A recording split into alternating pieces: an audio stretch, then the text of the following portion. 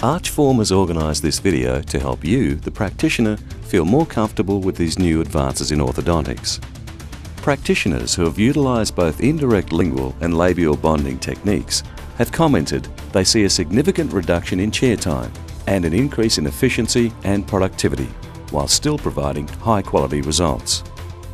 Last week I had direct bonding, and that was a lot harder because it took about an hour and it was uncomfortable. And this week I had indirect bonding, and that was a lot easier because I was there for about 15 minutes and it was done.